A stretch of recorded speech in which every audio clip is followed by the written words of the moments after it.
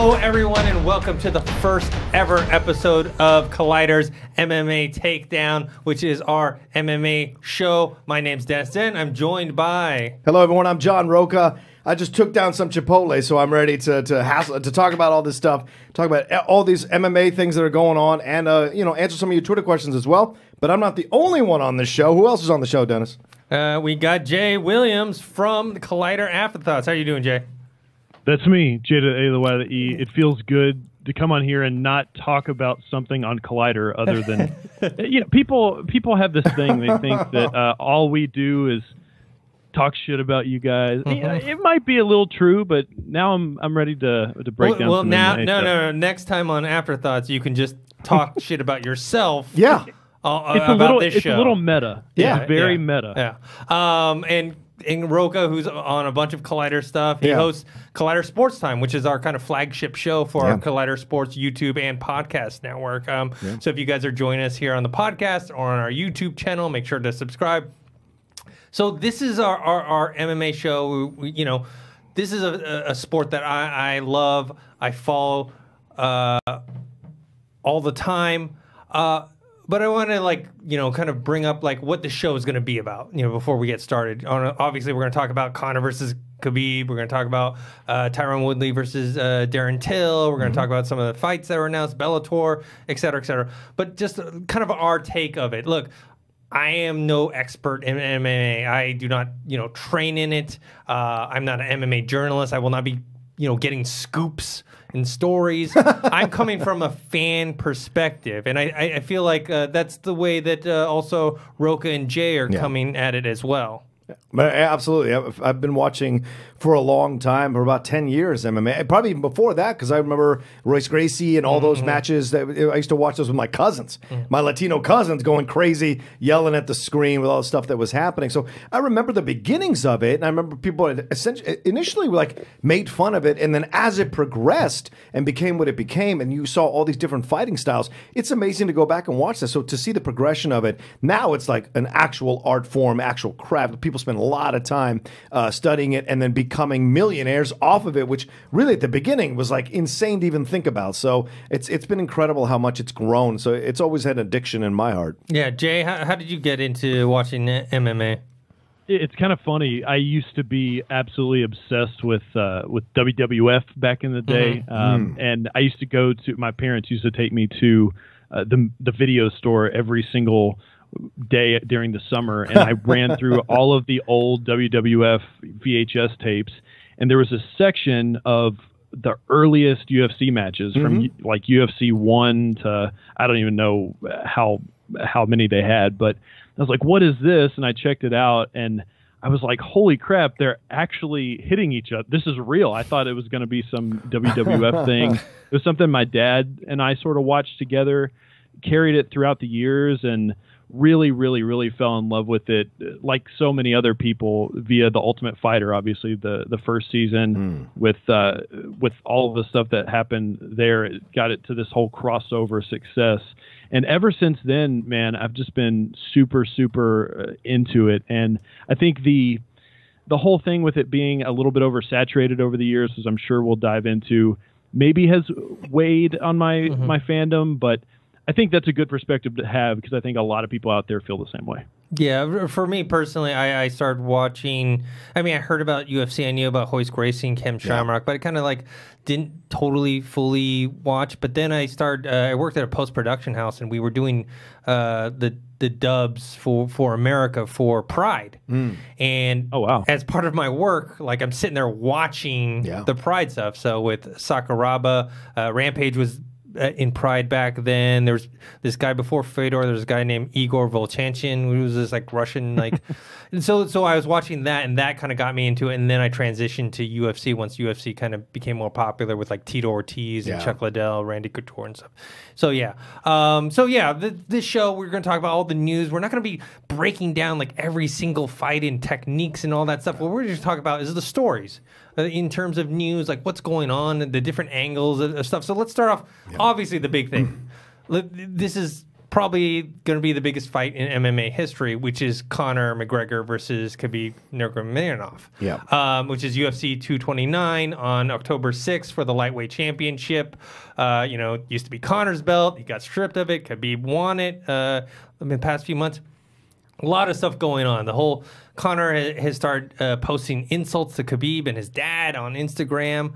Another story that's come out is Khabib's coach says, look, they know that Khabib is not going to strike with Conor. Right. So they're not even bother training him in that department. They know what they're going to do to get him a victory. So another story is Conor is doing less media. To prepare. And apparently there's been a report that the UFC is frustrated with Conor. Yeah. Oh. Well, Conor he's one of the biggest sports stars, not just in MMA, but just sports stars, period. Right. And if you don't have like the guy who's best known for saying outlandish things and going and not promoting this fight really, I'm sure he'll promote it once maybe the week or two comes, but right now he's kind of laying low. I mean, he's taking his little jabs on social media, but really he's training. So my question to you guys is, one, can Conor mentally get to Khabib like he did Aldo? What do you think, Roga? I think no one else is better at it. And so I wouldn't be surprised that he did. I mean, I wouldn't be surprised if this has been a long game he's been playing for quite some time to throw that fence or the steel fence or whatever it was he threw at the bus and get them all intimidated if he was just trying to line something up for himself. And sometimes Conor is one of those guys that will do stuff to psych himself up into a fight. And so, like, throwing the fence thing or the guardrail, whatever it was, I wouldn't be surprised if that was his way of, like, talking himself into this fight with Khabib and wanting to go at him. I mean, insulting his dad the way he did, like, that means nothing is off base. He's going to find, like, ex-girlfriends of Khabib's or something to come out and do statements or whatever. Like, nothing is off base with him. So he knows, like a good striker, he knows exactly when to hit and how to hit, how hard and how to unsettle you and keep you unbalanced. And so I wouldn't be surprised that he's already got, like, a bunch of stuff lined up. And this may be all part of his plan to do less media so that when he comes out, it's more like a punch in the mouth, a real hard punch in the mouth, rather than a bunch of small things over and over again to like kind of Chinese water torture you. This is more of a hit and then run, a hit and run. And so I wouldn't be surprised if this whole thing is his plan. But, the coach for Khabib, he said it's going to be hard to keep Khabib up top and not have him go to the grappling stuff. He knows that he can strike, but the temptation will be there, right? Because he was talking about the Ayaquinta match and how he had a hard time like convincing Khabib to keep doing the things that are working because he wanted to throw. And that's the pride thing that comes into play with this whole situation. So if Conor can unsettle him to the point where Khabib is like going the pride route, and I don't mean I don't mean pride Invicta, I mean the actual pride, I think it'll be a dangerous thing for him. Jay, do you think Conor can rile up Khabib like he did Aldo? Because we saw Aldo was obviously kind of he was cooked. Like by the time he came into the ring, he had so much tension and nervousness and anger and everything. He kind of tried to let it out right in the beginning. He got clipped, and he's trying to do the same thing to Khabib. But Khabib's a different type of person, different animal. He's pretty cold. Do you think he's going to get to him? Yeah, I mean, listen, Conor McGregor is just on a different level when it comes to these sort of mind games. I mean, the fight between himself and Khabib started before the contract was even signed. Yeah. Before he even threw a dolly through this bus window, this has been going on for a very, very long time. In fact, anybody that crosses paths with Conor McGregor, this happens. The whole stuff with him not doing the media stuff and the press requirements, that stuff goes all the way back to even before the Mayweather fight. I mean, he had these big problems with all the travel that was taking place and not being compensated for some of this stuff. And it makes sense. I'm actually personally a big fan of this because I think that it's good for someone the size of Conor McGregor to sort of challenge the UFC. I think fighter compensation and pay is something that's a huge issue in the sport, especially with UFC as dominant as they are. But to go back to your question, this whole mind game thing, I don't know how it's going to affect Khabib. And I don't know if we're going to dive deep into talking about any more of this fight, but to sort of give you guys my personal thoughts on the fight, I think Conor needs as much as he can possibly get, because I think this is without a doubt his toughest fight he's ever come up against. A lot of his fights in the past have been favorable matchups. That's not taking anything away from Conor McGregor. Even the stuff from Khabib's camp and all the stuff talking about his stand-up. Listen, if you think Khabib Nurmagomedov is not practicing stand-up at all, you're a fool. He's obviously practicing stand-up. It's a mismatch, right? Conor McGregor's main thing is his stand-up. He has a killer punching power. The size of Khabib, I don't necessarily know how his chin will do against that. But yeah, of course, if he wants to win this fight, he's going to be focusing on his wrestling. That's not only is that the thing that he's the best at, he is probably the best at that period. So I think he's trying to do some mind games on his own. And I'm sort of interested to see how all this plays out over the next couple months. Yeah, what's fascinating too is when you think about how better he was in defense with Diaz, like in the third match or the second match, rather, you saw them going like Conor had improved his ability to avoid the takedowns, to avoid being caught in a grappling situation on the ground. So, and even when he was able to find his way out of it. And so that tells you he's learned, you know, and where he's at now. I wonder if he's going to be able to do that. And because the first time Khabib tries to take him down, or the first few times, and Conor counters it and doesn't, then what does Khabib have? Because if he can hold Khabib off on the ground, then it's back up to the strike. It's back up to the stand-up. Right. What does he do at that point? What does Khabib do at that point? Yeah, I'm sorry, go ahead. No, I was just going to say, the thing about Khabib, though, that makes him special is that he just keeps going and going and going. Yeah. So it doesn't matter if he doesn't get the first takedown or the second or third. He's just going to keep trying. Now, if he gets clipped on the way coming there we go. Yeah. And then he becomes, more gun-shy in terms of that takedown, that's a different story. I mean, I rewatched the Michael Johnson Khabib fight, and it actually wasn't... In my mind, I remembered it more like, oh man, Johnson clipped him and this and that, and then eventually Khabib, he actually hit him like maybe twice flush, and Khabib, I don't think he got rocked, but he definitely got a little stunned, but still, like he just kept going and going, so it wasn't as, I remembered Michael Johnson doing much better than he actually did. Rewatching, I'm like, no, he got dominated. He got taken out. And if Khabib can do that to Conor, that's kind of the way that people are imagining. Yeah, I mean, I say the same thing for every single fight that I've ever thought about or wondered how it's going to play out. Every single round starts on the feet, right? Yeah, and we saw what happened with those mind games with Aldo. I mean, he completely threw caution to the wind, and he paid the price for it, knocked out in seconds. And I don't know enough about Khabib's demeanor in this regard, in the sense where Conor is just a different animal when it comes to stuff like that. But you guys are exactly right. I mean, Khabib is going to try to impose his will on Conor McGregor, and I actually agree with Roca in the sense where Khabib, he's been challenged on the ground for sure. He's fought some people who pose that type of threat, and he's actually been relatively good. I'm not going to say he's like a mastermind jiu-jitsu practitioner, but he definitely knows how to at least stalemate on the ground.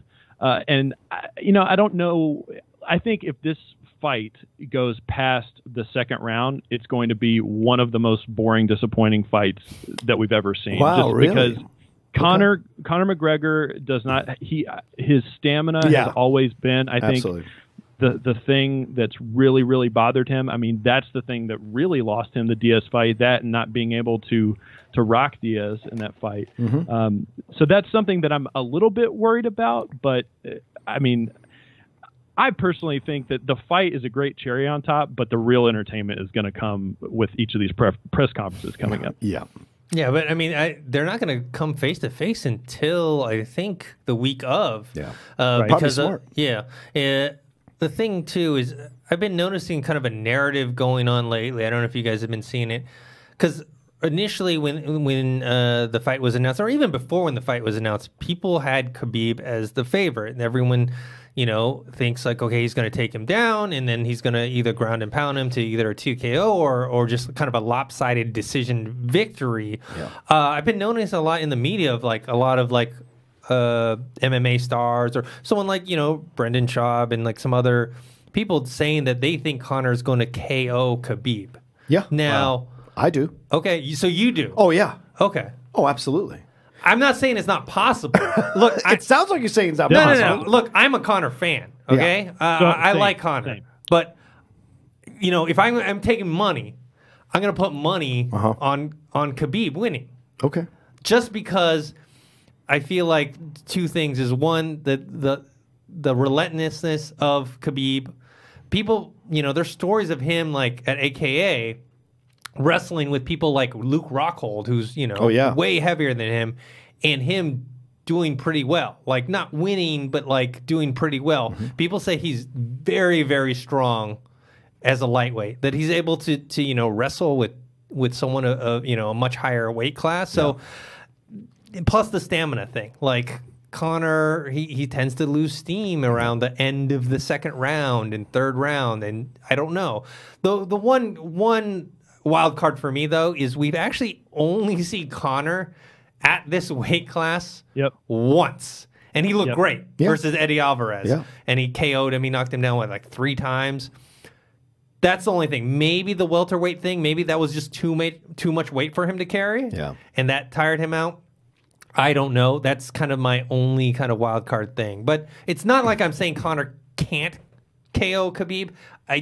I'm not sure if that can happen. What if he hits him with a shot or two, and Khabib just keeps moving forward and it doesn't do anything? Well, that's a scary proposition. Of course, but like you said, Conor isn't a guy that sits back. He's going to keep going, just like Khabib. So it's going to be an intelligent fight, and it's going to be a fight I think it's going to be something we have never seen before. I think both of these men are going to bring new wrinkles to their styles that are going to make it an even more interesting fight that the other guy's going to have to figure out. Yeah. The new wrinkles, like how to counter the new wrinkles, and that's going to be interesting. And I do think because people always doubt Conor, like every single fight. Oh, I know, this is the one. Yeah. This is the one. And the Diaz one was just, to me, that's still a fluke of endurance and stamina. He was destroying Diaz. Yes, he was. The man was a bloody pulp, and then he turned it around and got the victory and submitted him. So, but it was shot, but it was only because he ran out of stamina. If he had kept his stamina, he'd have kept peppering Diaz till he submitted, and then he fought back. The same thing was going to happen in that second match. He figured it out. He adjusted, and with his stamina, he stayed in there, took the best Diaz has, and then eventually beat him. And that, to me, overall, shows you that this is a guy that does not quit. No matter what, he will not quit. And he's lost before, obviously, but I think he's not a guy that quits. Yeah, well, in the rematch, though, and he's smart. He was smarter about using stamina because he knocked down Diaz like 3 times and he didn't like fully go after him and use all his energy. Right.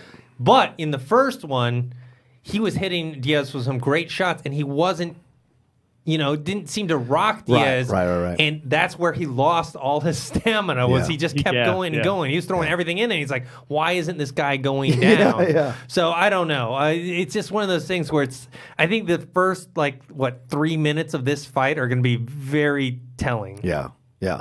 Jay, do you think do you have Khabib or do you have Conor? Well, I'm the type of guy that we need to see more of the training camps and this and that, and sort of feel both fighters out. But I'm a big fan of making a prediction now and seeing where we are. You don't have to lock in your fight prediction until right before the fight. So right now we have a few more episodes of the podcast before we can flip flop around. I feel right now I'm feeling Khabib for a bunch of reasons. The current odds are actually pretty close. I mean, it's good.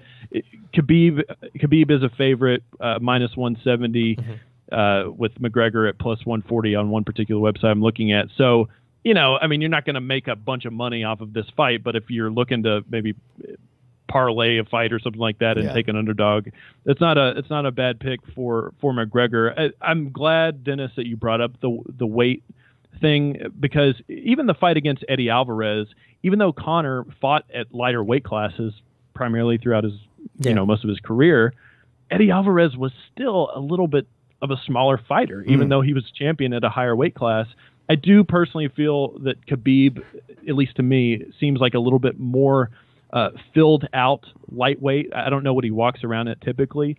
So if anything, it could be a more even fight than what we're maybe leading on to believe. But man, I'm excited for it. It sounds to me like both of you guys. No, Dennis said. I said Khabib, even though I am a Conor fan, and I'm kind of rooting for him to win. This is, like I said, we're not MMA journalists, so we're not going to be like, I'm unbiased. I don't care. Right. No, I do. I'm a fan of certain fighters. I'm a fan of Conor. I like the way he fights. I find him to be an interesting person. He doesn't always do the right thing. I mean, but. In terms of for MMA, I think he's exciting. I want him to win. Rewatching that Michael Johnson fight and realizing, like, man, it wasn't as I guess he didn't get as rocked or as I thought he did. So right now I'm thinking Khabib.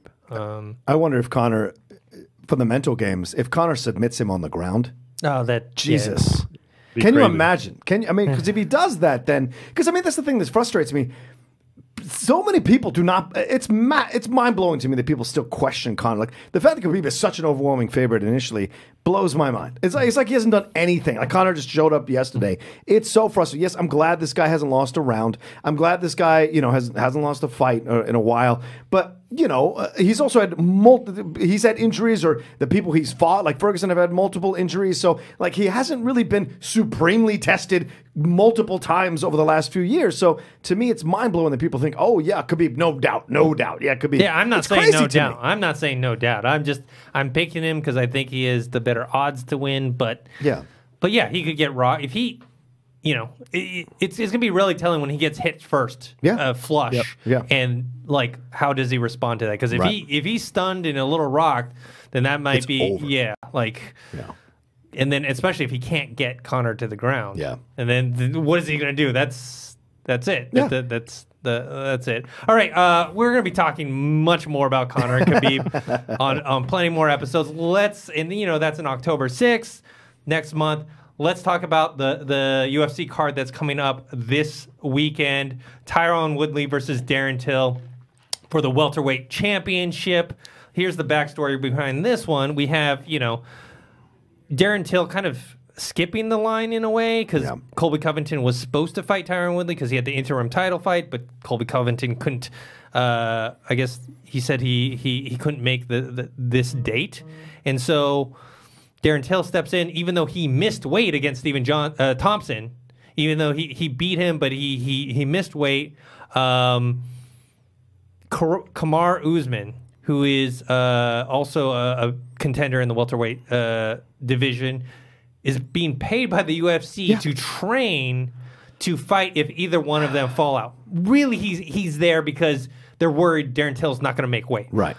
But Woodley has said, I think he said it on Errol Hawani's a new show on ESPN. He said he's not fighting him. Yeah. He's not going to fight him. It doesn't matter. Like, it's not that he's scared of him because he said he'll fight him at a later date, but he's not going to fight him on basically a week. It would be a day's notice or day because the weight is on the day before. So he just says he's not going to do that. So my question is, Jay, you can start off. Is this fight actually going to happen? Tyron Woodley versus Darren Till. Is this going to happen Saturday night? Or is Darren Till going to miss weight? Tyron Woodley's not going to fight. And then they either cancel the fight or maybe Kamaru Usman fights Darren Till instead just to have something on the card. What do you think? I mean, listen, when you lay it out on paper like that, it sounds like one of the most volatile, brittle, fragile fights that could ever possibly happen. Listen, I don't know what deity people listening pray to, but we just need to pray to whoever that individual is that this fight takes place, because I think this is one of the most exciting fights that the UFC's booked in quite a while, just matchup-wise. I mean, listen, I understand from a business perspective why they sort of fast-tracked Darren Till to get there. They're hungry for star power. He's an exciting fighter. I mean, he's all action. He's big. He's just exciting. And, I mean, he can back it up. His fights, I mean, he's so precise with his punches. And I get every single reason why they're putting him in this fight. With that being said, the stuff with Tyron Woodley and him not wanting to fight this guy that's on the sort of, in the waiting wings. I get it. I get why you wouldn't want to do something like that. I think Tyron Woodley has a career, has the experience, has the status. He's a champion, for God's sakes, that he doesn't necessarily have to take this fight. We all know that a MMA fighter's career, it's a ticking clock, and you kind of got to pick and choose who you're going to fight. And Tyron Woodley doesn't have the best relationship with Dana White right now. Currently, he's been very critical. Dana White's been very critical of him, especially with his last 2 fights and how sort of timid he's been. So I hope this fight goes off without a hitch, because I'm really, really excited for it. But will it? I think that is a definite warranted question to ask. Yeah, because have you seen the pictures of Darren Till next to Tyron Woodley? He looks huge. Yeah. He looks like he's in another weight class, and he missed weight against Stephen Thompson, and Stephen Thompson spoke out. He goes, well, of course people will keep missing weight because there's no consequences. Yep. Look what happened with him and Darren Till. Darren Till misses weight, he wins the fight, and then he gets a title shot, and Stephen Thompson doesn't get anything. So it's one of those things where it's like, man, like, is this fight really gonna happen? Yeah. And well, here's the. I also get Woodley's because there's more money involved. There's more stakes here now. Like, if this is the beginning of MMA or UFC, maybe you take the fight because it's fun. We've seen numerous people step in and take fights at the last minute and even win championships at the last minute in the history of UFC and MMA. So it's not like it's not possible for Usman to walk in this thing and beat Woodley. No. But Woodley's like, no, I've been training for this other guy. Yeah. Oh, my whole camp is about this other guy. I'm not going to now focus on this other dude or also do a double training camp and adjust to do that. Why are you making your champion work harder? That doesn't make any sense to me. He's the champion. You may not like the way he's fought his fights recently, but he's still the champion, so he gets to dictate his terms. Hey, in the Schmodown, I get to pick some wheel slices if I'm the champion. That's how it works. I get to say if it's spinner's choice or opponent's choice because the champion gets that because they've earned it. So this whole idea that you have to prove yourself even more than the challengers is damn ridiculous to me, in my opinion. And so I appreciate Darren Till's responses. He's a very angry guy. The interview on MMA Fighting, he is cussing out every sentence. He's cussing out because he's angry that he's being singled out as the only person in his mind to have ever missed weight, that kind of thing. So maybe he'll use that anger and absolutely demolish Woodley and then slam 4 hamburgers down in the dressing room afterwards. But you can't discount a guy's motivation. And it sounds to me like he's super motivated to walk into that ring and destroy Woodley once and for all and be done with it and be done with all this weight talk. And who knows? Maybe it destroys him quickly. Usman will step in and he'll kill him too. So all those things are interesting to me. But I just wonder about this whole idea of lining someone up as a backup. This is a very strange thing to me, in my opinion, because I'm like, look, this is the sport you've chosen to be in. This is the way you've set things up. Guys are getting injured more because they train harder. They train more than ever before. The cutting of the weight is important. Everything is important. So they have all their issues and situations going on. So that's the price you pay. Oh, that's the chance you take, rather, when you're the owner of a federation like this.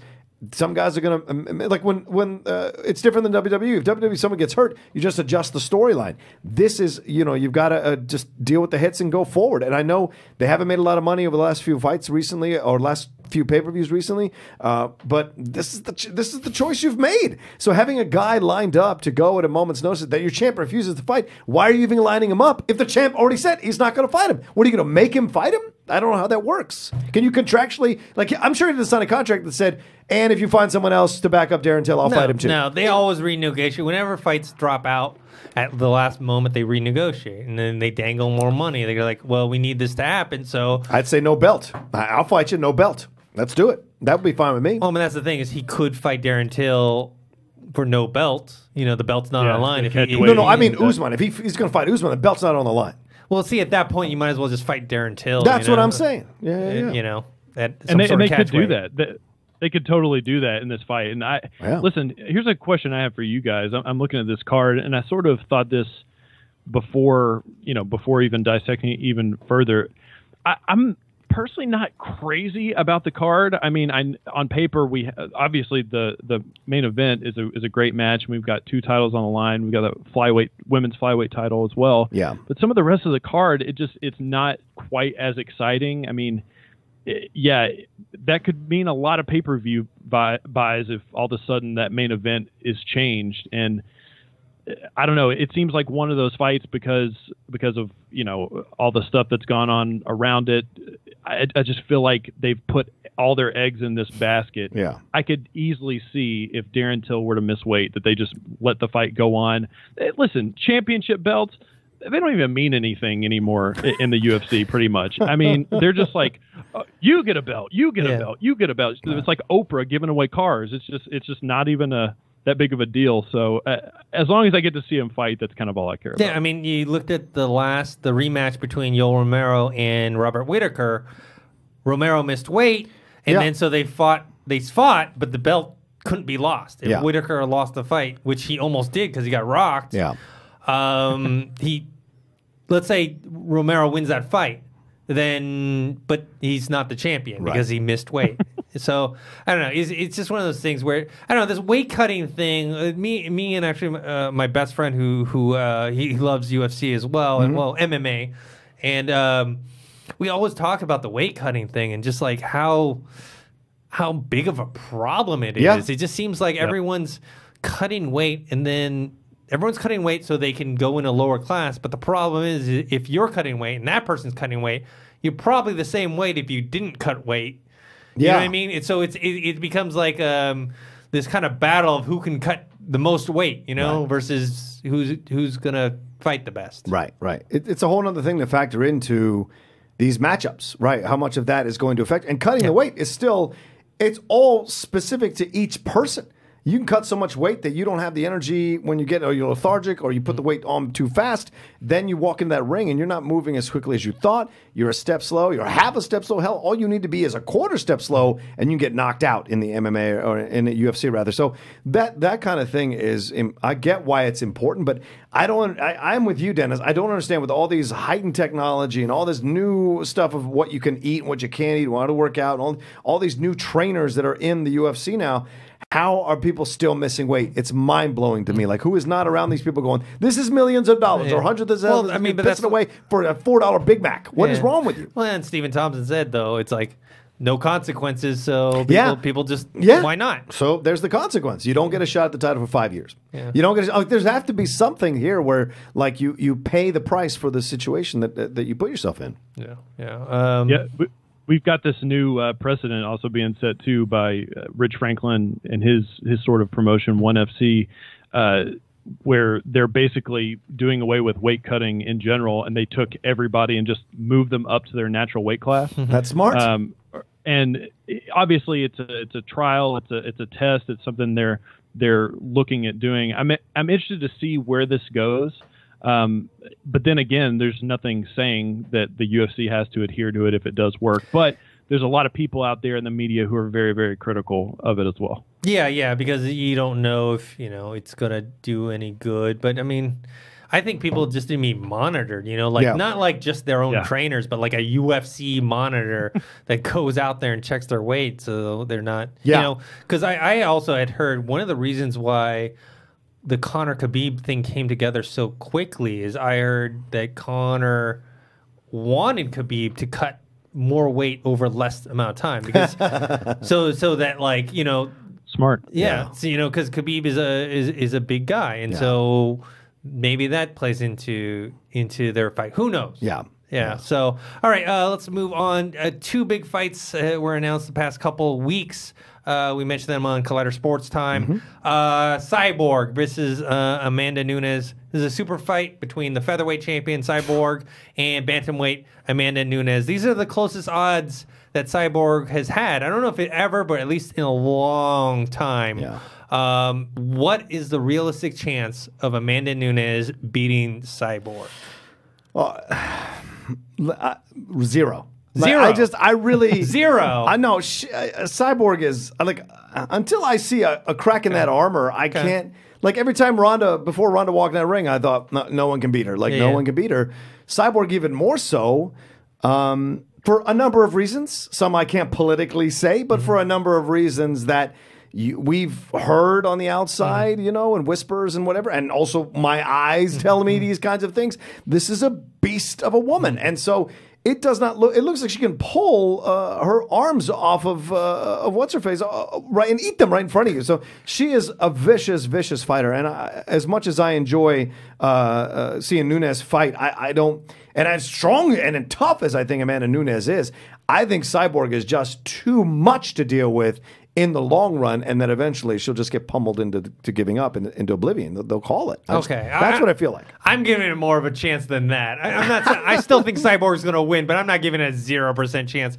Amanda Nunes is definitely a very strong striker. I know Miesha Tate had mentioned that after her loss to her, when she lost the championship, she's like, she hits harder than some of the guys that she sparred with at her camp. She Miesha said that. Yeah, Miesha Tate said that. Yeah, about Amanda Nunes when she lost it. She said, she hits hard. That's why, like, with Ronda, once Ronda got a taste of it, like, she, Ronda was done. Yeah, it was, because, Ronda's taken punches before, but from lesser strikers, right? And she just walked through it. But I also think that's why Ronda ran from Cyborg. Because Ronda knew Cyborg was going to go through her like minced meat. So I think that's a situation there, too, But actually, Cyborg, the thing that impressed me the most was her last fight with Holly Holm, where she actually used technique against her versus kind of just brutal strength. We're used to seeing her kind of just like clobber her opponents. Right. With Holly, she had to actually, use a lot of, different angles and sidestepping, and like she had to avoid Holly's striking. And so I saw a much more technique-focused Cyborg. So that's kind of where I'm thinking where she might have the edge over Amanda. Jay?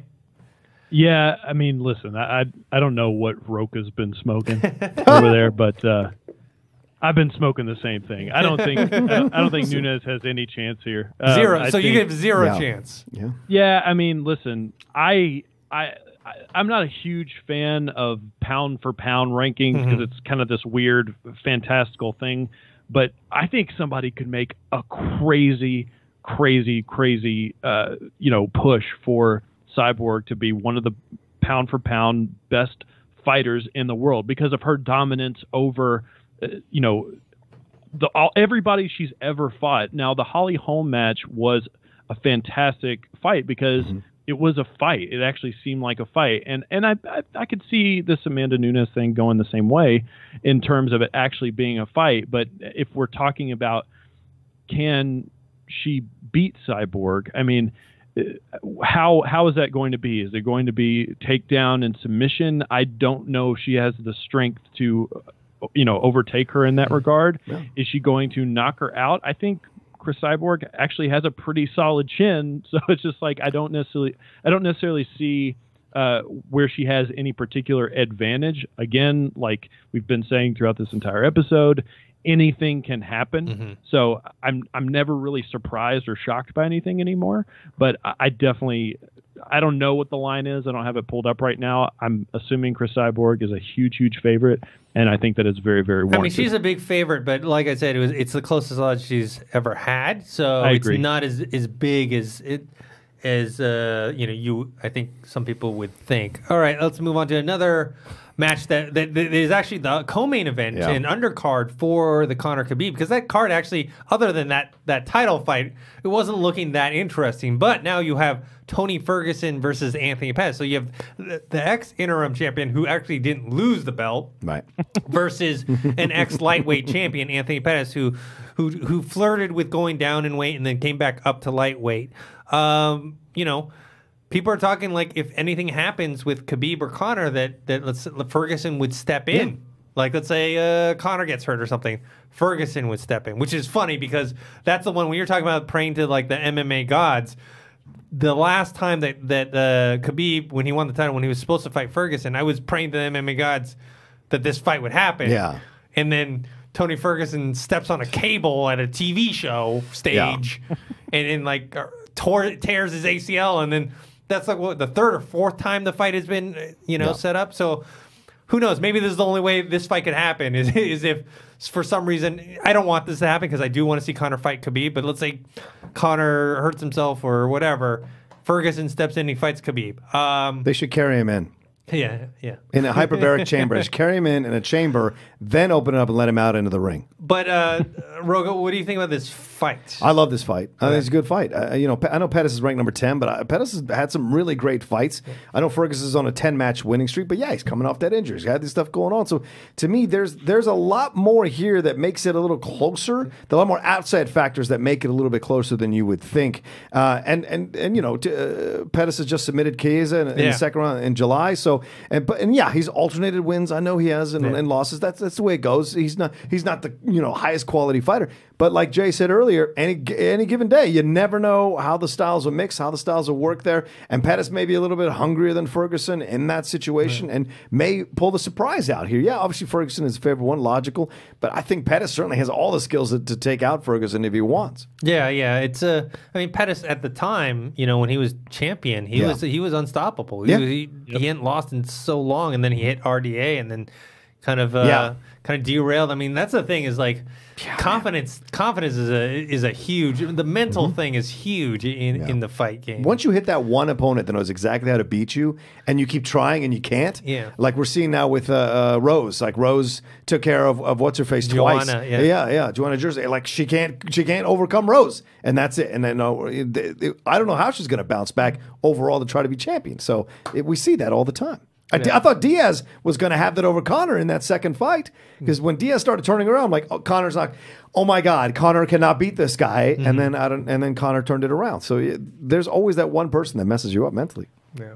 Let's say Pettis wins. Look, if Ferguson wins, he's going to get the next. He's going to get the next shot at the belt, right? Let's say Pettis wins. Does he get the next shot?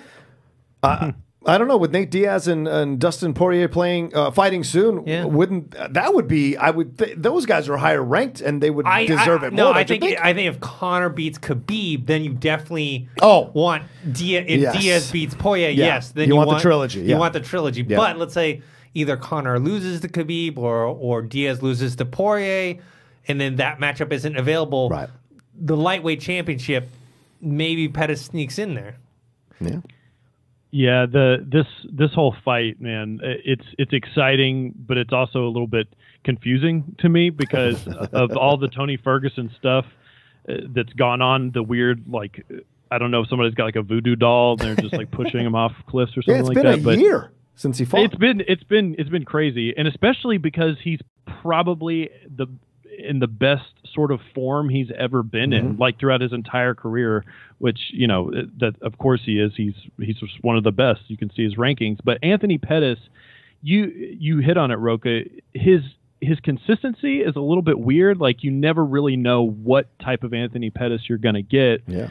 But I think that's what makes the fight so interesting. This is one where I don't know why something is just telling me that it could be Anthony Pettis' time to sort of regain some of that spark and fire and energy that he had every now and then, I guess. But listen, if there's anybody on the fence about this card, I mean, if you didn't hear us, this is the same card that has Khabib and Conor, UFC 229. This card is absolutely stacked.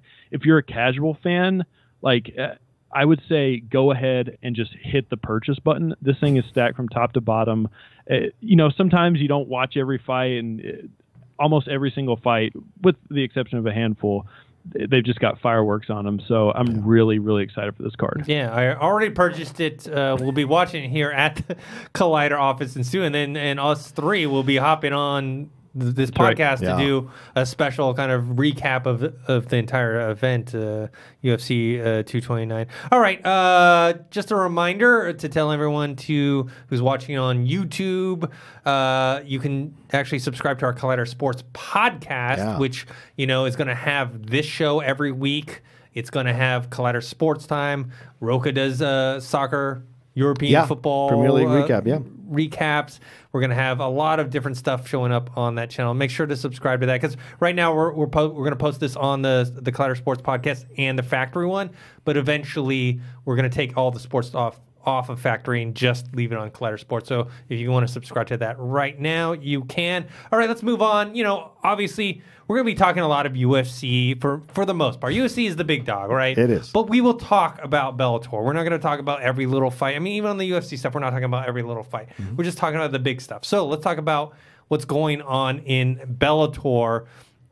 We have 205 coming up in September 21st, which is AJ McKee versus John McCapa. That's going to be on live on the Paramount Network.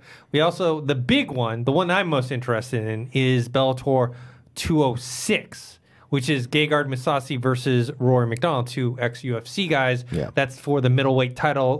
Rory is the welterweight champion. He's stepping up to fight Gegard. Also on that card is Rampage versus Vanderlei at heavyweight, which is weird. This is on September 29th. This is not going to be on the Paramount Network, and it's not going to be a pay-per-view either. It's going to be streaming on that new kind of sports streaming network. It's kind of like a Hulu, Netflix type of thing called... It's called DAZN or DAZN. I don't know exactly. It's DAZN. I don't know. DAZN. I don't even know how to say it. Off to a bad start. Yeah. Not a good business move. Come on, guys. Yeah. So I'm going to, I'm interested in that fight. So I'll probably, if they have a trial, I'll get the trial to watch that fight. Or maybe it's just for a month. Maybe I'll pay to watch this fight or pay for a month and watch this fight. The welterweight tournament starts also on that card with Douglas Lima versus Andrei Karashkov. The heavyweight tournament, Bellator 207. Finally, this heavyweight tournament has been going on forever. Finally, you have Matt Mitrione versus Ryan Bader, which is weird because that's on October 12th. The next day is Bellator 208. October. We've seen like UFC have like a fight night or whatever, let's say on a Friday night, and they'll have like a UFC pay-per-view on Saturday. They've never had like UFC like whatever 180 and then 181 the next day. Yeah. So 208 October 13th, which is the next day, is Chael Sonnen versus Fedor, and that's going to be on the Paramount Network. Okay, Jay, do you watch Bellator? And if so, what are you most interested in seeing out of all this stuff? Yeah, I mean, I usually dabble in the Bellator waters when there's a big fight that I'm super, super interested in. And I think they're a great organization for actually building their fighters up. I think they do a fantastic job of doing that. And some of the acquisitions that they've made, sort of because of the fallout with fighter pay in UFC, has been really, really good. And they have the money to do that, being a Viacom-owned entity. I think this, signing this fight... well, first of all, let me talk about the Grand Prix. I love the whole Grand Prix format. I think it's really exciting. I wish UFC did it more. Obviously, not the whole one night thing. That's old news. This isn't that Warrior movie or whatever. You're not fighting, and then after you get almost TKO'd, you go fight another. You know what I mean? That's ridiculous. Health reasons. That's just ridiculous. Right. So this Gegard Mousasi Rory McDonald fight, that could be a main event for a UFC fight. And I don't mean that in like a dismissive way towards Bellator, but that's a prime fight. It's also interesting considering that it's at middleweight. Rory McDonald also has a fight already booked for the welterweight tournament against John Fitch as well.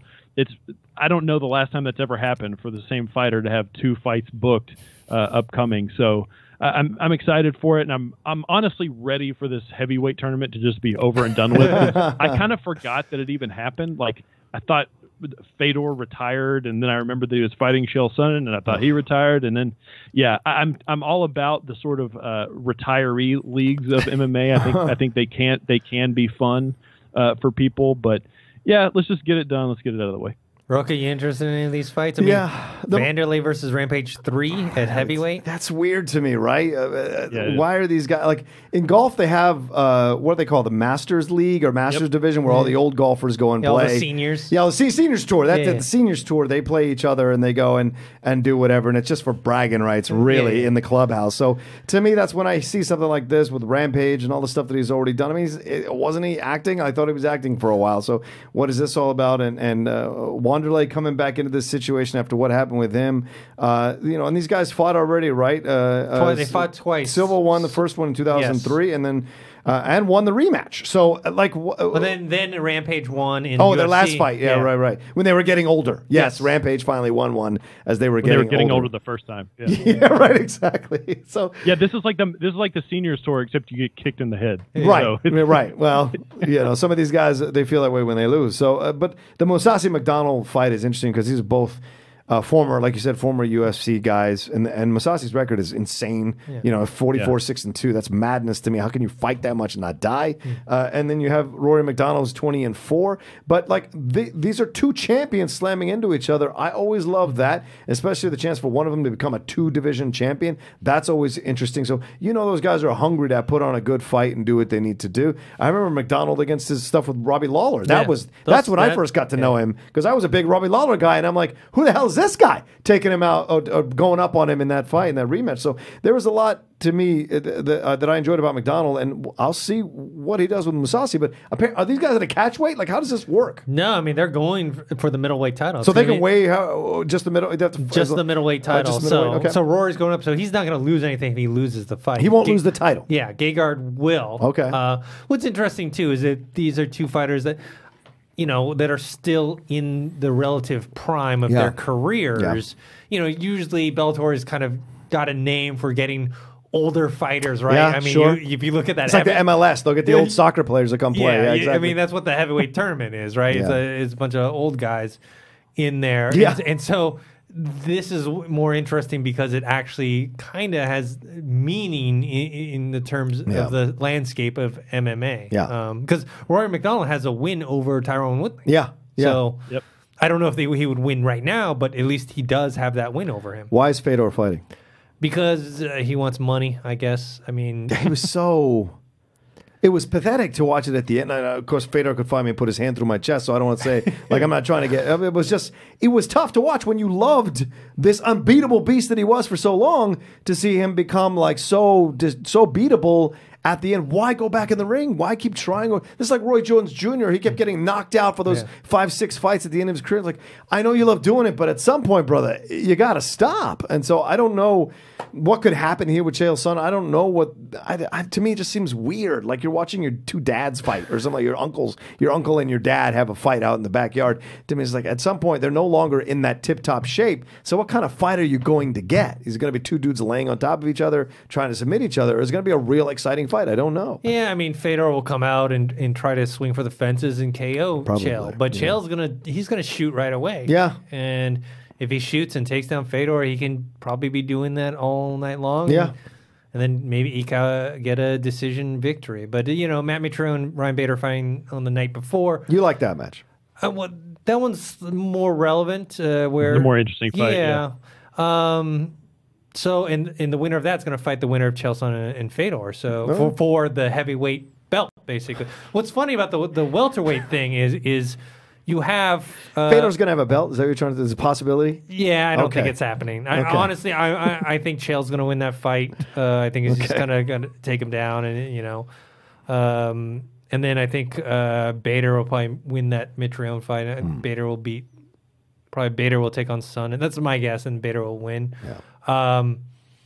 What's funny is that Rory McDonald has that welterweight fight. It's in the tournament, right, Jay? Yeah, it's first round against John Fitch, one of the most dominant welterweights of all time. Probably one of the most boring fighters. He's so he's fighting for the belt that he already has. I don't even know. So I'm not 100% sure about this either. I think what's on the line is a shot at the title. Okay. That he already has. Yeah. Right. So if he wins, I don't know. I bet maybe he'll get a Grand Prix belt as well. Mm-hmm. I don't know. Ask Rocco about soccer trophies. There's 3 trophies you can win in Premier League. No one knows how sports work anymore. Okay. That's true. You can. All right. So, speaking of the Seniors League, I've got Tito Ortiz versus Liddell 3 has an official fight date, November 24th. This is under Oscar De La Hoya's Golden Boy. This is his first MMA event that he's promoting. He's saying he's doing it because of fighter pay and that this is the most money that Tito and Chuck will ever get. It's going to take place at Inglewood, California, at the Forum. Tito is 43 years old. Liddell is 48. What the hell? Does anyone care, and will anyone watch? That's the question. Is really? I mean, the thing is look, both these fighters were, they're all-time greats. They're Hall of Famers. They're way past their prime. Yeah. Liddell beat Tito twice, knocked him out both times. So what are we doing here? So is it a case where Tito has waited out where Liddell's age has caught up with him and then he can take him down? Because, Tito has been the more active. I mean, he beat Chael Sonnen. Yeah. So is it a case of where Liddell's kind of a lot older now and Tito is going to exact his revenge on him? What kind of revenge are you going to get on a guy like this? This makes no sense. This is like Dwight Howard now dunking on Shaq. I finally got you. Yeah, because I got too old. Where is the pride and where do you get the bragging rights for this? It makes no sense. Yeah, Liddell hasn't fought since 2010. When he was getting destroyed by Rich Franklin. So now you've got this idea of, now you've got Tito Ortiz coming and trying to avenge this thing that have some guy. Listen, I'm a Latino. I get it. Anybody beats you, I still want to beat the Patriots. It's frustrating when you lose someone over and over again. But at some point, you just got to accept it. You couldn't do it on the days when you had the chances to do it. So what is the point of doing it now? Do you know what I'm saying? I don't get it. And if Ortiz beat Chael Sonnen, that makes it even worse that Chael Sonnen is fighting Fedor. It makes it even worse how that's going to go down for me. It makes even less sense for me to watch that. And it's just weird that De La Hoya would choose to do this. How is this coming out the gate in a smart way? I get that he loves to. I went to an MMA thing they had at the Forum. It's a great place to watch MMA. It really is a fantastic place to watch. I've watched concerts there. I watched Game of Thrones live at the Forum. Nice. And then I also watched Pearl Jam at the Forum as well. Great venue. Gotcha. It's actually better venue sound-wise than Staples Center. Staples Center is I watched sports there, and I watched a few concerts there, and the concerts just the acoustics aren't as good. Right. But I mean, this is a sporting event. I've seen. Because they redid the Forum. It's a lot better to go to, that's for sure. Yeah. I will not be attending this. Can you send live. me as a Collider representative? If you pay for my ticket, I will cover. You know what sucks is I got tickets from Christian, and what? It was no. This was a year and a half ago. Oh, okay. When I got tickets to Chael Sonnen versus oh my god, who did he fight when he came back? I forgot. He was fighting someone. He went to the Bellator. Okay. And Christian had gotten tickets. All right. And I couldn't go that night. It sucked. Okay. It sucked. Me and my friend, we already had plans with our girlfriends, which is now his wife, for dinner, and it was at a place that they'd gotten reservations months ago, and he's a huge Chael Sonnen fan, and I had the tickets. And I had to give them up. I don't know who took them. Did you take them? I didn't take them, no. So someone else took them. Oh, maybe I did. All right, guys. So the last segment that we're going to have here before we sign off is Twitter questions. You can tweet us at Collider. Well, actually, you can tweet us at Collider Sports. Do we have a Collider Sports? Yeah, we have a Collider Sports. No, I don't know if we have a Collider Sports Twitter handle, but we do have obviously a YouTube feed. I know we have Collider Games, Collider Videos. Yeah. Anyway, you can hashtag Collider MMA Takedown, and we'll answer your questions. We actually got a bunch of questions. We're going to answer a few today. If you ask some questions, we may actually answer those next week. We'll save them up. We got a lot of good stuff. So first one we have is from Stephanie Kyle at StephVicious23. UFC 230 at MSG doesn't have a main event yet. Since it's in New York, do you think John Jones could make his return to headline it?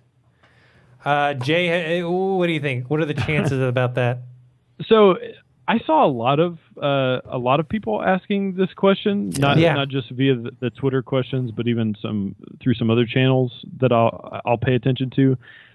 I'm a little bit confused because I'm pretty sure that fight has a main event, does it not? Doesn't 230?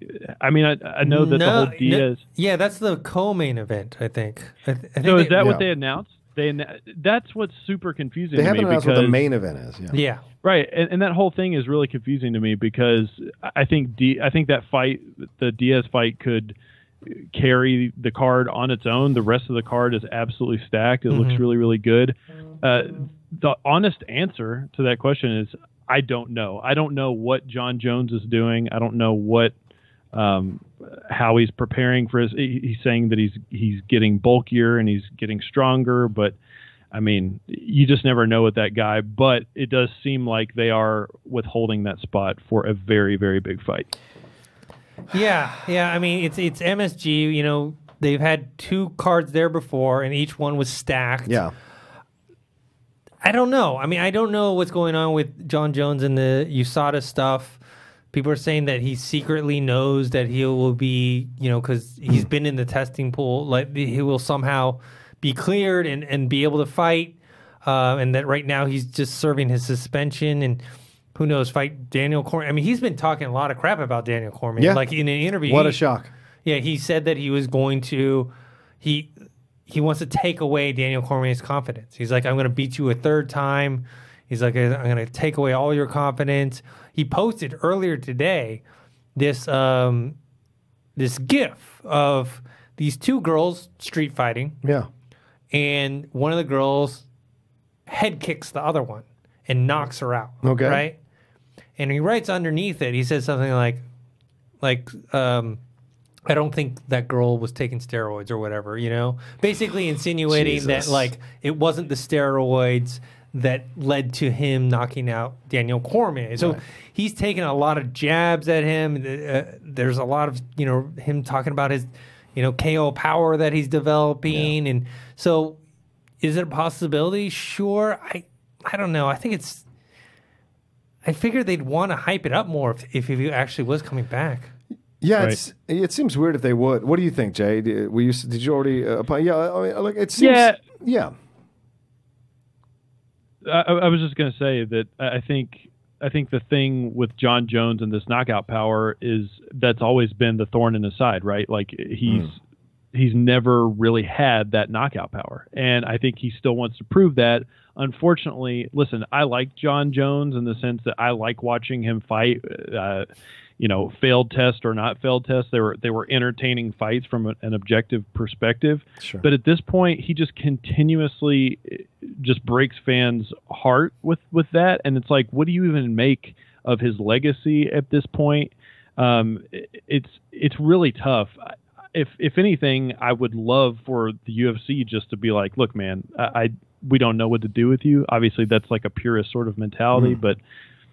Listen, I'm a fight fan, so I'm going to watch him fight no matter what. But some of his shenanigans, especially with the incredible story that is Daniel Cormier, like, I mean, he's gone full villain mode, and I guess I can appreciate that to a certain extent from a storyline perspective. But man, it's a hard pill to swallow. Yeah, what are we doing here? Mr. Inspirational Stories, fighting back. I got a wife now. I got all this kind of crap. Like, to me, I hate to be the dissenting voice in this group here, but I think it's ridiculous. I don't give a shit if he comes back or he doesn't come back. I'm at that point where I'm done with him playing these games. I feel this way about any drug cheat in any of the sports. Yeah, Barry Bonds could say the same thing. I was hitting home runs before I took steroids. Sure, that's not the point of the steroids. The steroids are so you recover quickly, you can hit harder, you can build muscle mass quicker. That's what steroids do to you. And so those kinds of things are, I don't care that this girl scissor, I don't care about any of that shit. You were still on drugs. You failed the damn test. That's the thing, and twice. And so, like, to me, it's like,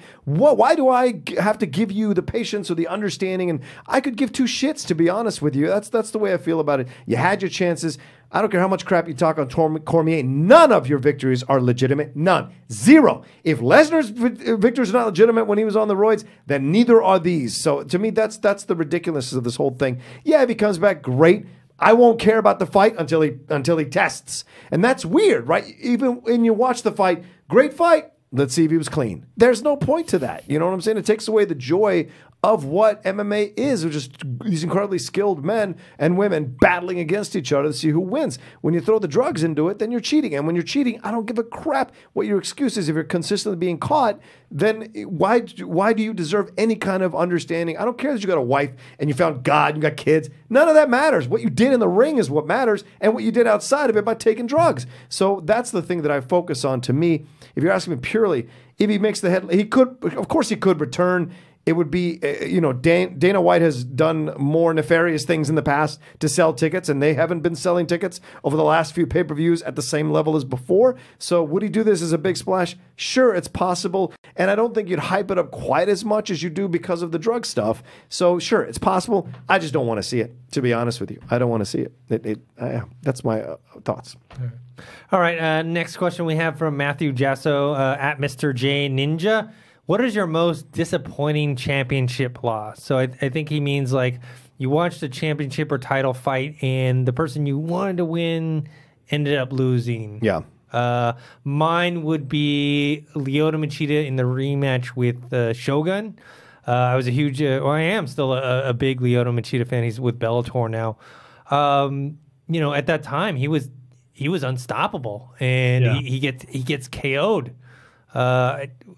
Either was like the end of the first round or the beginning of the second. I can't remember, but it was fairly early in the fight, and just seeing him knocked out on the ground, I was like, "Oh, damn!" Like, damn. Yeah, I mean, this is another guy like you talk about. Like he wasn't even hardly losing any rounds, and he destroyed Rashad Evans, and so that was probably my most disappointing. Jay, it's a really interesting question because I don't think I've ever really thought about, because MMA it's so, it's such a prolific sport. There's no off season. It's always going on. Yeah. And I don't really have like the fandom of particular fighters like I would for a sports team. I mean, there's certain people that I enjoy watching, definitely. But I mean, I think one of the more heartbreaking losses was, I think let's see. So Forrest Griffin was a champion at light heavyweight, and he lost his belt to Rashad Evans. Yeah. And I believe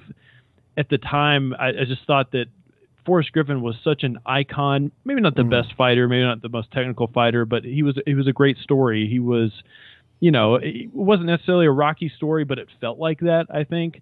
And when he beat Rampage for that belt, that was a shock. That was a huge, huge shock. And I just wanted him to reign forever as champion, and he didn't. Then obviously he had the whole Anderson Silva fight when he ran out of the cage as soon as he got knocked, or as soon as the fight was over. And I think like his whole mystique as a fighter just sort of collapsed for me. And I just remember thinking at the time, like, man, this is a really big turning point to where you can't just be a good fighter in MMA. You have to be a well-rounded athlete. And it was an interesting time. Maybe not 100% the answer to the question, but that's the best I could do. Roka? Well, mine's more current, and it is from the female division. It's when Holly Holm lost to Miesha Tate. I know a lot of people loved Miesha Tate, and she had been fighting to get that belt, and obviously Ronda had been in her way multiple times. But to me, Holly beating Ronda, she was unbeatable. Everyone said Ronda was unbeatable. Holly did it with a kick to the face, and it was done. Great fight. She prepared correctly for it. Ronda didn't look like she was being caught out like a Mike Tyson, Buster Douglas situation. She looked like she was ready to fight, and Holly just took her out. And I became such a massive fan of her for doing that. And I'd followed her career and like what she'd gone through to get to that position, to be able to fight Ronda for the title, then to beat her, and then to surrender it in a situation where she completely could have won that match against Miesha if she had just figured out how to keep her off of. She was winning. If you had figured out how to keep Miesha off of her, then it would have been done. But to see Miesha submit her, I was so disappointed, man, because it turns her into a fluke. And that's not what you want from someone who works so hard to get in that position to pull off an incredible upset. You don't want them to lose in that way. And she's been unable to kind of climb back into the pictures ever since. And it's unfortunate. And she gave as good as she got with Cyborg. Yeah. She's a strong woman. And it's just unfortunate that she's not getting that shot again. And she does train with John Jones as well. So it's just unfortunate she's in that situation where she can't quite get there again. So that was really disappointing overall for me, because I wanted someone to beat Ronda and become the new queen for a while, and it didn't happen. I do have one other one real quick. I want to throw another one out. Just a shout out to Kenny Florian, the poor guy. He had, I think it was like four title fights, shots, and he just never ever got the win, and it was like the bright lights really got to him in that moment. I mean, this is a guy who had to climb back every single time he lost to get to that point. and he just couldn't do it. And it was such a heartbreaking thing to sort of experience at the time. Then when he finally retired, it was like, man, you just couldn't get it done. So that was always kind of a bummer thing to me. Yeah. All right. Next question from @Mr. Nathan. What are your feelings on the WWE-like elements making their way into UFC/MMA? Do you think that in the long run it will help or hurt the sport as far as its audience is concerned? Larger-than-life personalities have helped boxing in its history. Roka, why don't you answer this first as the guy who also hosts and is a freaking panelist on WWE related podcasts here at Collider. And also created The Outlaw with Kristen Harloff. So here's the deal. I like them, but the problem is not everybody can do them. And when you see people who can't do them, like we've seen in the Schmodown sometimes, it's real transparent. And it kind of takes away a lot of the joy you would normally have for a match like this. So to me, yes, I think it helps in the long run because you have people like Conor who really blow it up, or not necessarily, or Ronda, I guess, to a degree. Ronda was more quiet than Conor, obviously, but she was no less destructive during her time. You have that kind of thing that's really helpful. But the John Jones Cormier thing, then it becomes like, well, this is a mixed message. I thought you were a guy who'd found God and you're changing a life and positive, uplifting, unless your name is Daniel Cormier. Then I want to kick you in the side of the head. So like those are those things that are, to me, are a little strange, and not everybody can do them. And I think that's the danger here. Yeah, will it help the sport? Sure, it has, but can everybody do it? Because once you set an expectation and you don't meet the expectation consistently with numerous people, then the fans start to drop away that we're enjoying those kinds of elements in your sport. Yeah, I mean, Conor is someone who talks the talk and walks the walk. He's the Hulk Hogan of MMA. And you see someone like Chael who has a great he's great on the mic. Yeah. After the Anderson Silva stuff, his record kind of became like hit and miss, and so he became he does a great podcast as well, but as far as the MMA fighter, he's less relevant because he's not being able to achieve the levels that he had before, and it's just one of those things where like you have to actually be able to perform to back up kind of the smack talking you do, because if you just smack talk and then you get knocked out, like, who cares? Exactly. Nobody cares. I mean, also people bring this up because of what happened at the end of the Cormier-Stipe thing. Right. That Brock Lesnar comes in there, he shoves him. Everyone knows it's staged. It's staged. It's one of those things where some people think it's fun, some people think it's cringeworthy. Yeah. Cormier would have jumped him. Yeah. If it's real and he pushed him, Cormier would have jumped him. Yeah. It makes no sense. So for me, it's one of those things where I don't mind it if it doesn't come off too staged, too faked. Good luck with that. But someone like Conor, he's fully bought in, right? Those are natural. The naturals are rare, man. That's the reason why he's as big as he is because he can do that. Yeah, they don't have classes teaching them how to cut promos at MMA class, No. Well, the other side of the story, though, with this whole discussion, I'm for accentuating some of the drama in general in sports. I think it makes it more interesting. I'm a soccer fan like Roka, and that is a sport that all sports have drama, but it's a semi-year-round sport as well, and there's just a ton of it. I think the UFC needs to do a better job at sort of accentuating that drama. Yeah, they have the sort of the countdown series and the whatever they do, their little documentary things that I'm pretty sure all of 5 people watch. It's just like they just don't do a great job at sort of telling the stories of some of the fighters, and which is always a little bit interesting to me, considering, as Brendan Schaub puts it a lot of the time, we live in the entertainment era of MMA with a lot of money on the lines, these big money fights. And they do it for certain people. We see that they're potentially, they are streamlining Darren Till. Maybe he's the next golden goose, so to speak. They've done it for some people, and it's been an absolute failure. Yeah. So I don't know. I think they might be operating out of their wheelhouse. I mean, they work. Who are they owned by? Is it WME? Yeah, WME. Yeah. I mean, they have a lot of stars and movie people. They just need to get some people to write some scripts for them or something, because I just don't think they do a great job. This might be a new job I explore. Yeah. There you go, how much they Roka. pay me for that. Yeah. Yeah. In the long run, I think it will help MMA as long as they keep it. Try and make it something based off of real life rivalries. Yeah. I think that's why a lot of people like the Daniel Cormier, John Jones thing, because it's real. They feel the heat. Yeah, that's not made up. That's not like, hey, cool, whatever, like behind the scenes, they're like shaking hands and hugging or whatever. They genuinely hate each other. Yeah. So, all right. And that's a thing too, where the rest of the media outside of the UFC, if you're interested in something like that, there are a ton of media outlets out there besides this show that you can find people talking about stuff like that. So the online media has always been a fantastic place to support those stories that maybe the UFC isn't telling. Yeah. All right, last question we have at I Sound Taller asks, what's your preferred setting for watching MMA events? Do you like to watch it live, in a bar, or at home with friends? Also, is there any interest in all of you doing a live reaction video for pay-per-view events? Well, let me answer that last part first. I'd say, I think I think the Conor Khabib one, I think we'll probably stick a camera for maybe the last 2 fights and just let it roll. Yeah. Like, it won't be like a real reaction, just kind of us and the audience, anyone who comes to the studio to watch it, and just, if anything cool happens, it's cool, see what our reaction is. I don't think it'll be a regular thing where we're going to all get together and do live reactions. Only for the big stuff like Conor Khabib. My preferred setting, I like to watch it at the bar. Yeah. I do. Even though there's, something, look, you're not paying all that money to like eat the food and drink the drinks at the bar when you're doing it at home.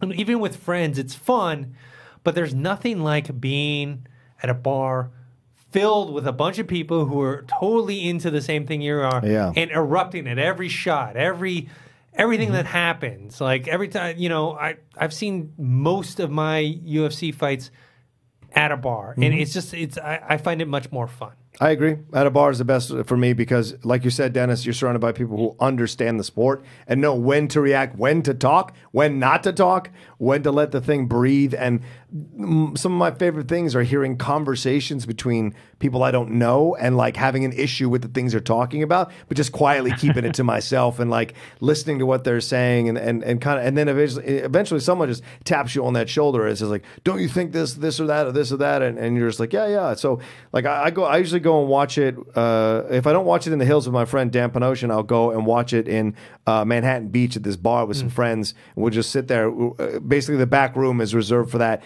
4 screens back there, and you just have a great time watching it, and everyone's like cheering along with it one way or the other, and offering their thoughts and their own commentary as it goes along, which is kind of the joy of it for me. Yeah, so those interactions that you were talking about actually drive me up a wall. Like, I can't stand it. I absolutely despise it. But what I will agree with both of you guys is the thing that's so infectious about those scenarios is that collective excitement when something really awesome happens. And unless you're doing like a watch party in your own house, it's very difficult to recreate a scenario like that. If I'm really, really, really into a fight and excited, or a card, if there's a full card that I'm obsessed with, like some of the ones that we've talked about today, I'm totally fine sitting in the comfort of my own home and really breaking them down and examining it or something like that. I think there's just different ways to watch things like that, right? You can watch it for the pure enjoyment as a fan, or you can break it down if it's your job, if you're a journalist, or now if we're doing the show, in a more analytical sort of way. So, and maybe the bar scenario is not the best. I might not be able to judge a round or two if I've had a few beers in me, got a few hot chicken wings, or I personally like the buffalo shrimp at Hooters. That's what I prefer. So, I might not be able to call a fight the best way possible there. Yeah, I don't think that's the ideal scenario to analyze a fight, but I do like that, especially with big stuff. Like I was in a bar when Anderson Silva came back and beat Chael Sonnen after being, basically beat down for 4 rounds. When Anderson Silva lost to Chris Weidman, got TKO. That was, people going nuts. The Ronda fights, the bar was packed and there was tons of like women there watching, cheering Ronda on. Just like there's been so many crazy things like in the UFC that's happened. I've watched in a big crowd, and it's just you get that kind of excitement and buzz. You ride the wave, man. I've been referencing throughout this whole podcast, that second match with Conor and Diaz, the riding the waves back and forth is fantastic. The Holly Holm match with Misha Tate, I saw that in a bar, and seeing the disbelief in people's faces as it was happening was incredible. And we're all like jumping up on our chairs, like staring at the television, getting close, going like, what is happening? You know, those kinds of things. It's great to kind of know that you're amongst people who feel the same way about it and riding that wave with it. So it's fun. Yeah. All right, guys, that's it for our first ever episode of Collider's MMA podcast, MMA Takedown. We'll be back next week. We got to figure out if we're going to do it Monday or Tuesday. One of those 2 days, we'll do it, and we'll go over kind of the topics that happened over the past week. So, Rocha, where can people find you? Oh, you guys can always find me at The Rocha Says on Twitter and on Instagram there. And also, of course, hosting a lot of stuff on the Collider Sports YouTube channel and podcast feed. We just dropped the new Premier League recap, Sports Time. We just did the draft, which you can find there soon. And all of that there on Collider Sports. So enjoy all the content we have there. And, of course, all the Collider stuff I do here. Jay? You can find me at J Williams, J to the A to the Y to the E. It's the same for both Twitter and Instagram. Find me also every single week breaking down everything in the Collider world with my buddy Ryan Selling on Collider Afterthoughts, that is found on the Movie Talk podcast feed, and discussing all things pop culture, music, movies, and television on Sight and Sound. We have a YouTube channel as well as a podcast. Just look for it wherever podcasts are found. And you guys can find me on Twitter at ThinkHero, Instagram, Dennis.tzng. Like I said before, make sure to subscribe to this YouTube channel, youtube.com/Collider Sports. Also subscribe to the podcast feed. That's a Collider Sports. It's its own dedicated feed, and this show will be up there every week. So thanks for tuning in, and thanks to Rocha and Jay for being here, and we'll see you guys next time.